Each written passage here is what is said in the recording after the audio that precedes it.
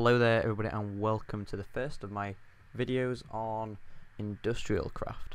In this video we'll be looking purely at the BatBox. Now the recipe for the BatBox should be appearing on your screen to the left while I talk about what the BatBox is. Okay, so the BatBox is an EU storage block which can store up to 40,000 EU and accepts up to and outputs 32 EU per tick.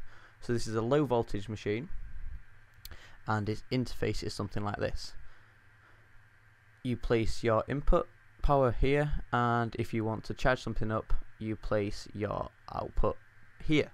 Now the power level is shown by this bar, which gradually increases, and this will obviously increase as well as the 40,000 EU is filled up.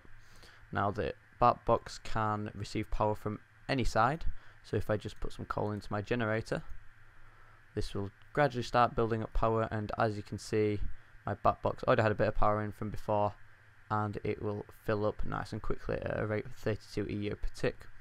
So it can take its input from from any of the sides except the one with the little this little symbol on it here. That signals the output, and then you can then take the output from here and start filling up another BatBox or power another machine.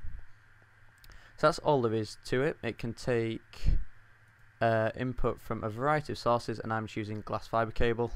And yeah, I hope you enjoyed this video. Please stick around for the next one.